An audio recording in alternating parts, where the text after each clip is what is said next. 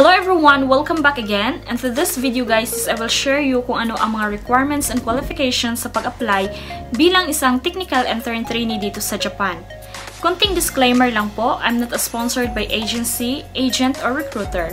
Ako po ay isang produkto lamang ng Golden Gateway International Manpower Services. Ano po ba ang mga requirements sa pag-apply? This is only the initial requirements. It means the early phase requirements. Kailangang Number 1, passport holder na po kayo. Number 2, local birth certificate.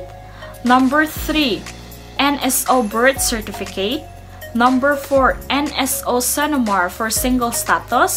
Number 5, NSO Marriage Contract for marriage status. Number 6, CAV form. CAV form means the certification, authentication, verification. For the process, if you are a college graduate, go to CHED. If you are a high school graduate, go to DepEd.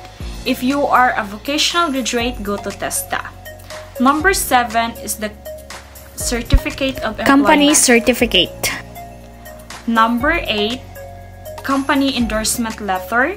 Number 9 is the resume. Yan po ay ang mga initial requirements sa pag-apply. Qualifications. May age limit po ba? Sa alam ko lang guys, 20 to 35 years old, technical intern trainee. Pwede po ba yung may tattoo?